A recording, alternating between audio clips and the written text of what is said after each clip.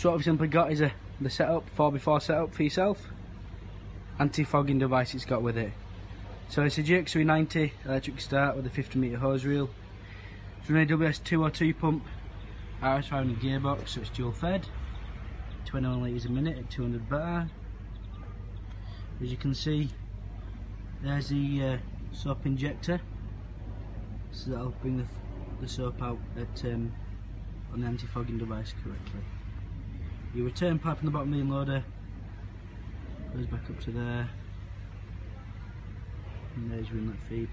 So if you're ever needing to, obviously you fill it from the bottom down here into there.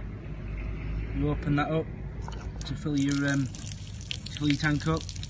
Obviously it'll fill all the way up. If you ever have a fault with this machine, all you simply do is just pop your high pressure water, your water from your tap into there, close that off, and you force feed the machine itself and look for the leaks. It's as simple as that. So I'll just give you a quick walk around of it. There's a lance with the anti-fogging device on it. As you can see there, it's up in the ball bearing system, so all you do is turn it to go from high pressure to your foaming pressure.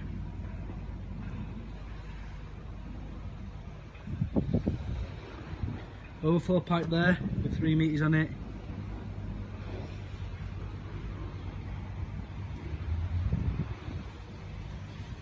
I say you've still got everything there, so if the electric start ever goes down, you can actually pull start it, so there should be no need for you to have out a day's work unless there's a serious problem with the engine and pump. It's as easy as that. So there we go.